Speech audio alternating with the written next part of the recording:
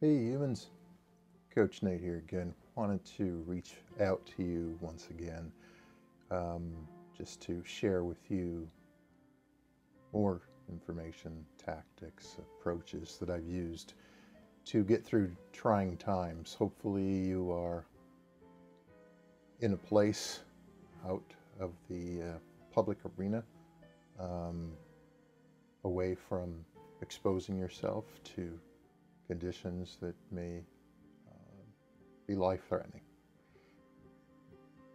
In practicing quarantine or social distancing, which is a good thing for our health, physical health, it can also be a challenging thing or even a bad thing for our mental health. Times of isolation, the mind can start moving rapidly, creating different thoughts and scenarios, creating things that don't exist, especially if you find yourself in a position where you may have lost income through the loss of a job or reduced hours, perhaps been laid off, furloughed, uh, any number of circumstances. We've got the health risk, but closely attached to that is the financial risk. So the mind can then kick into high gear and make things even worse than they actually are or seem. You may ask, well, how can the mind make it worse? This is reality. By inventing things, by being creative, by being innovative. That's kind of how the mind works, which then causes me to think of another passage in the Bible, Philippians 4:3, where it says, "Be anxious for nothing, but in everything by prayer and supplication, with thanksgiving, let your requests be made known to God." The component of that which really stands out most is be anxious for nothing. In the Amplified, it breaks it down even further. Do not be anxious or worried about anything, but in everything, every circumstance, every situation. It talks about don't fret, don't have anxiety. So you say, well, Nate, how can I not? Well, how can you rely on, be moved by emotionally something that doesn't yet exist? What do I mean by that? In times where I've lost jobs, where I went broke in the process of doing that, where I faced extreme financial hardship, what I've learned in that process is to ask myself, how is this affecting me right now in this very moment? In times where there are crises, adversity that's affecting us in the very moment, whether you're perhaps in an accident or fleeing for your life, for perhaps, or some situation, the adrenaline kicks in and your mind is focused on how do I address this right now. But if it isn't happening at this moment, if you're fearing or having anxiety over something that may happen in the future, it's not affecting you right now. That's what I mean by not having anxiety, not fretting, worry. That will not serve you. To fret and worry, you're actually taking the way the brain works, firing off negative thoughts. It can actually make you physically ill, sick. It can weaken your immune system. It can make you more susceptible to this virus. Worrying is a wasted effort, energy. Well, how can I stop worrying, you might ask? And the other part of that, Thanksgiving. You can shift your mind very quickly when you start adding up the things, counting, recalling those things that you have to be thankful for. And even in prayer, prayer to me is, yes, there's the formality, but it's a conversation. Different than religion. If you have a relationship, you're having a conversation. And in my way of not fretting, not being anxious for anything, through prayer and supplication, I'm asking for strength to get through it. Not necessarily the removal. That would be nice, but that doesn't always happen. There are times where we go through things and that is, we can be helped. We can come out better as a result of going through that by the strengthening. So I ask for grace and mercy and protection to give me what I need to get through this situation. Having had to start over from zero more than 3 times in my life, I know what it's like to go through a situation. I know what it's like to go through financial hard times, and then that spawns off relationship issues, and you worry about foreclosure and eviction and repossession and losing family members. In the midst of that, there were times where I was dealing with that, and I was also dealing with cancer.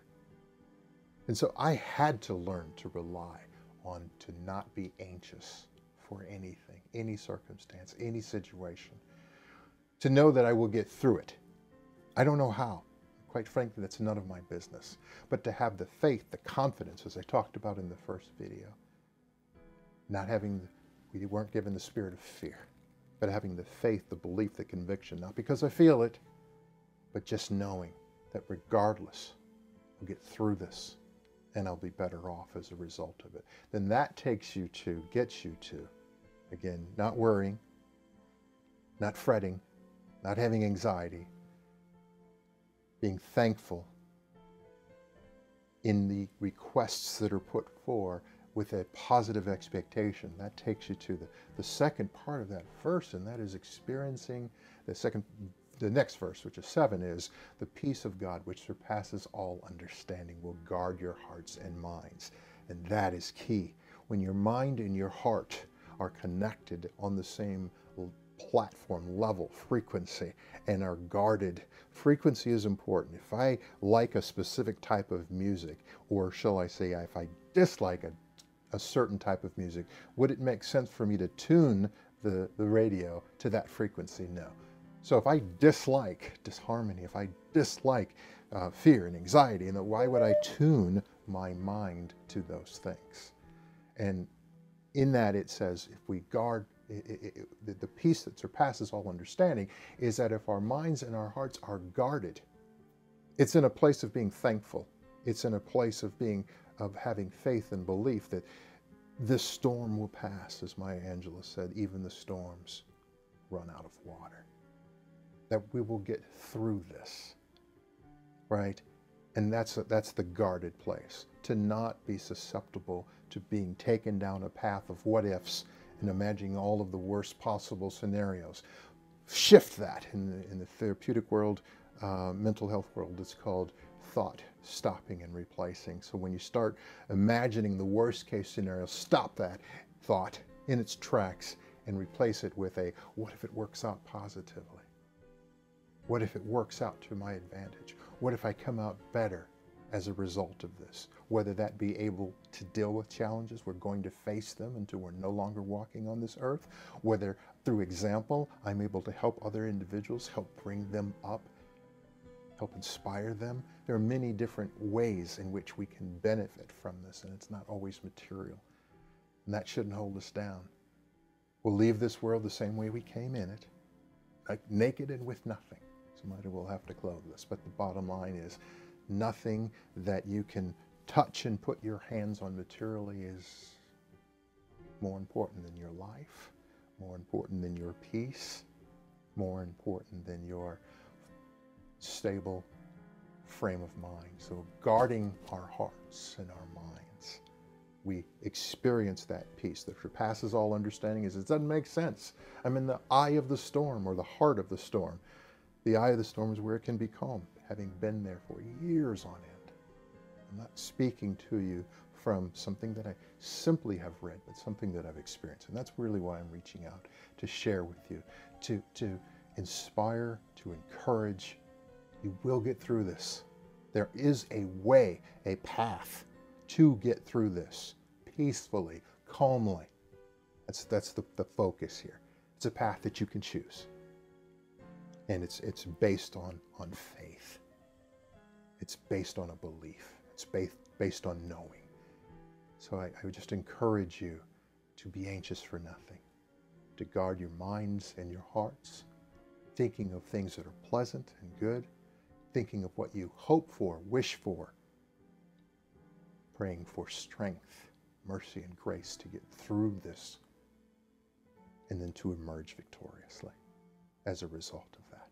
Do not let your mind be bantered back and forth or tormented by what the mind can create that doesn't exist and may not ever come to pass. Some of the worst things that I imagined never happened. But I affected my health adversely by allowing that to bounce around inside my head. So I would like you to do it differently. I've already made that mistake. Go make your own. Okay? I hope the best for you. I hope that you are safe and well, you and your loved ones.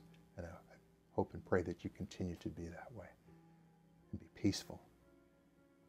Get rid of anxiety. It's no place, nowhere near you. And as you hear me say often, live your best life on purpose now.